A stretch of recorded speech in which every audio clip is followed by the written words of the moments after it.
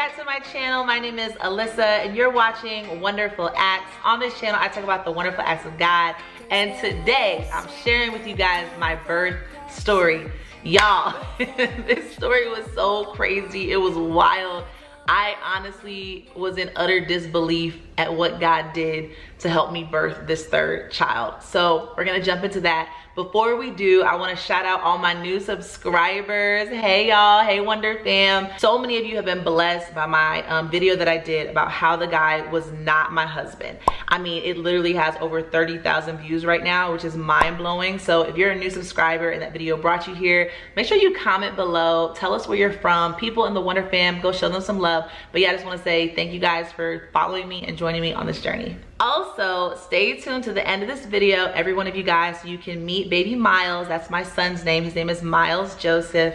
I'm gonna try to bring him out. Right now he's napping, but once he wakes up, I'm gonna bring him out and introduce him to you guys. Okay, are y'all ready? Y'all is not ready for this birth story. If you've been following me for a long time, you know I've had two supernatural childbirths. Like my firstborn was a crazy testimony. My secondborn was a crazy testimony. And so, I mean, I was believing God for some things, but again, I did not think it was gonna happen the way that it happened. The main thing that I was praying for this baby was it to be a quick labor. I literally was like, Lord, let it be fast, let it be pain-free, but really the biggest thing was like, I just wanted it to be like fast. It was my biggest prayer. So this baby, he's not in me anymore. I'm so used to him in my stomach, but Miles, he went past his due date. Now my first two also went past their due date. My firstborn was 41 weeks and 3 days. My secondborn was 41 weeks and 6 days. So 11 days passed and 13 days past their due date. So I just tend to carry my children longer. Miles also went past his due date. And, you know, I kind of get annoyed, if I'm being honest, with all the questions, the comments that people give you when you go past your due date. If you've been past your due date, you understand and you know it gets kind of annoying at the end. And so I was kind of over it. And again, I always start thinking like, what's wrong with me? Is there something wrong with me? Why can't I be normal? Like everyone else will carry my baby this amount of time, boo, boo, boo. But then on the flip side of it, I'm like, you know what? No. It's a blessing to be pregnant. It's a blessing to carry children. Like my mom texted me and was like, you know, you'll never forget the wonderful feeling of having a child like in your womb, like here. And I'm just like, yo, like some people, you know, are desperate, would love to be able to be pregnant. So why am I trying to like rush the process? Let me just enjoy the little kicks, the little feels, even enjoying the discomfort, because if you've been pregnant, you know, it's not always comfortable, but even just, again, enjoying that gift and just embracing the season of pregnancy. So I'm trying to like get my mind right about it and not stress out, but I'm just telling y'all, it's really a challenge for me at the end. And so the day before Miles entered the world, I remember I went to this ministry meeting and I was feeling contractions. So leading up, I would say maybe like a week and a half before Miles was born, my body, my uterus was contracting. I was having the Braxton Hicks. I was feeling movement. I was feeling like mild cramping, kind of like what it feels like when you're about to start your cycle. And so I felt like that was good. I'm like, okay, my body is getting ready. Like I feel my body getting ready. You know, it's doing all the prep work now. So I know he's coming soon. I just don't know when. And that's a whole nother word. Like the Lord shows me so much through childbirth, y'all, but just the process of waiting on God, like the process on waiting on a baby, like it's literally completely outside of your control. Nobody knows, nobody knows the day that your baby's gonna be born. Sorry y'all, I got like this cough. I've been going through some stuff over here, so excuse me and my voice. This is not my normal voice, but this is what's going on right now. But nobody knows when the baby's gonna be born except for God. It's literally a mystery to science about how a baby knows and how a woman knows and your body knows that it's time for the baby to be born.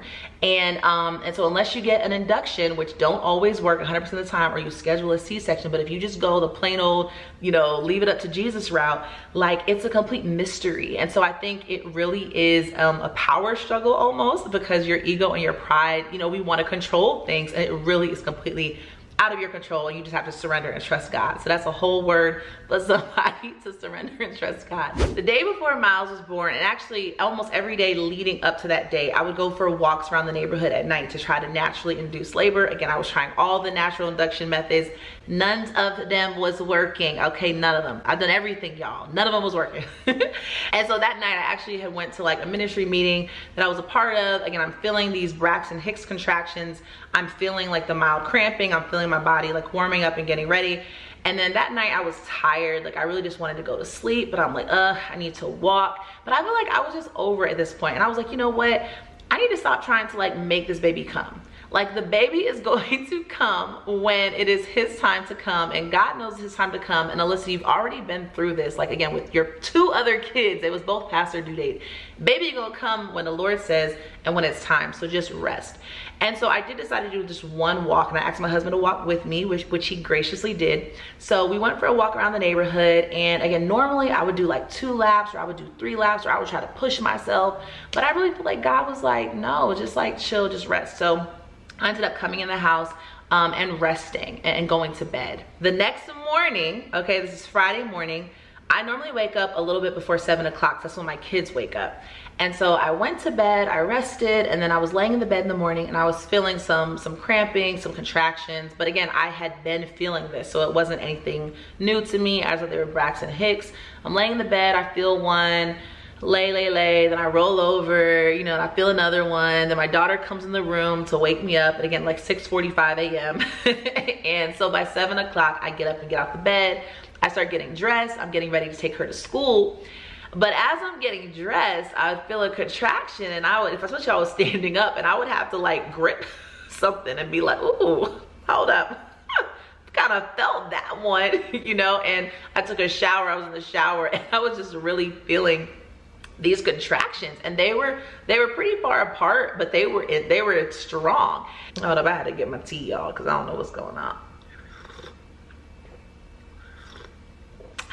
So I'm having these contractions, and it's like 8 in the morning. So I text my husband, like I might be in labor, and I call him, and I was like, hey, so I don't know for sure, but I think I might be in labor. So like, let me like time them, you know, download the app and time the contractions to see how far apart they are.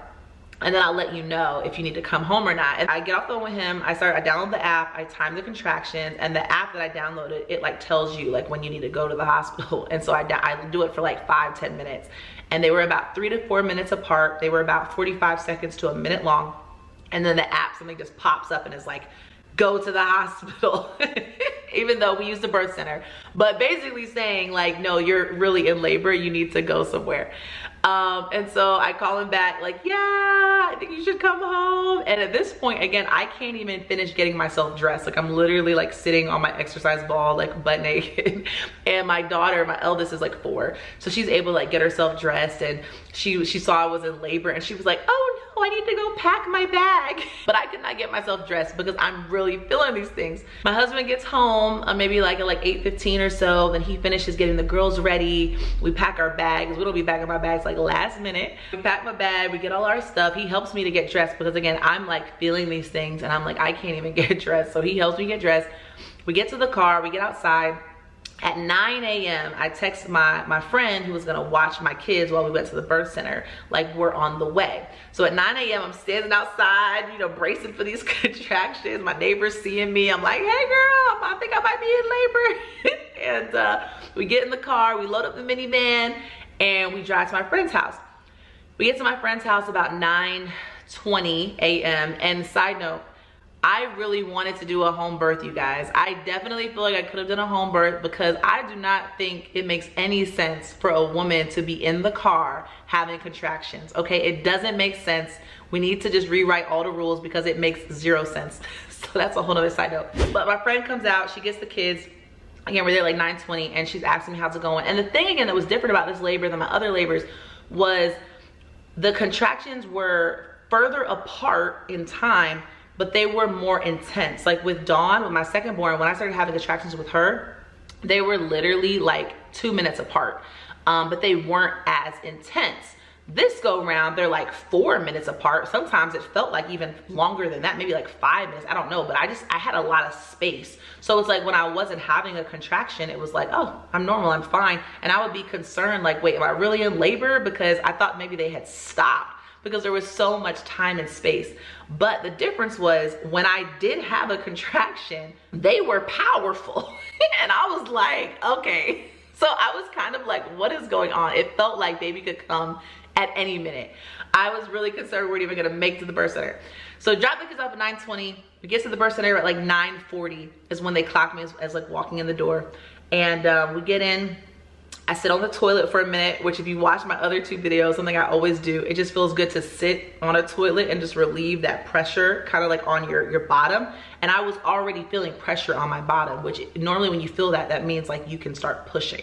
So she was like, my midwife was like, you know, do you feel pressure? And I'm like, yes, I feel pressure. So then I get on the bed for a second and get on all fours, because again, I love the all fours position because I feel like it helps baby just get in the right position. So I'm like leaning on a birth ball on all fours on the bed while she's running my bath water. Bath water fills up, they get it to the right temperature, I get in the bath immediately, and it just feels so good. If you've ever had a water birth or just like have done that, or you're thinking about it, definitely do it, because just the warm water just feels like so good. It just relieves, it just relieves the pain in a lot of ways, or the pressure or whatever. It just feels great. And if you're wondering why, it's just like, you know, when you're cramping and you're on your period, you put a heating pad on or whatever, it just feels good. So I'm in the bathtub. And again, there was so much time in between contractions, I really didn't know what to do. And with my last 2, if you've watched those videos, the Lord told me kind of like, you need to labor, like you need to participate, like labor is active, like be involved. So I'm thinking to myself, like, do I need to be like doing something? And my husband's like massaging my back and like rubbing the back of my head, and it felt so good in the water. And I'm asking the midwife, like, do I need to be like doing anything? Because I'm like laying back. I tried to like flip over, but it was so uncomfortable that I flipped back over. And she was like, no, you know, just sit, you know, just take a bath. And my husband was like, yeah, no, just take a bath. And I felt like God, literally, y'all, it felt like the Holy Spirit, and this is the part where I'm gonna focus in. It felt like God literally was like sitting right behind me. I promise. He's so present in labor.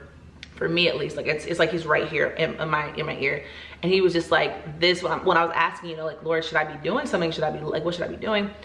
I felt like God was like, this is gonna be different. It's not gonna be like your last 2. Like, I just want you to rest.